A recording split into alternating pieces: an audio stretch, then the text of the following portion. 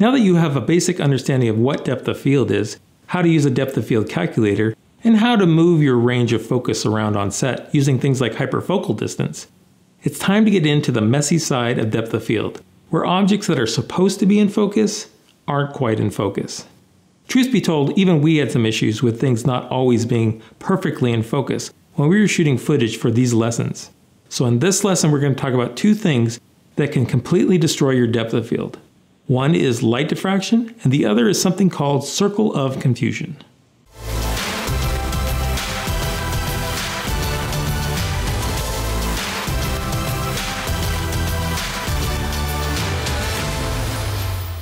As we've covered in previous lessons, depth of field is about the range of distances that appear to be acceptably sharp. However, technically only a very specific area is in focus, the exact distance you've focused your camera. Objects in front and behind this area of focus may appear to be in focus, but if you look closely, they actually aren't. They are ever so slightly out of focus, even if you can't tell in the finished shot. This is why we repeatedly describe depth of field as an acceptably sharp region, instead of simply saying the area was sharp.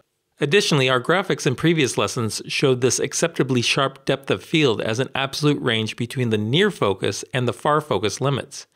But it isn't like as you move through the field, everything is in perfect focus, and then suddenly, when you cross a boundary, it's instantly out of focus.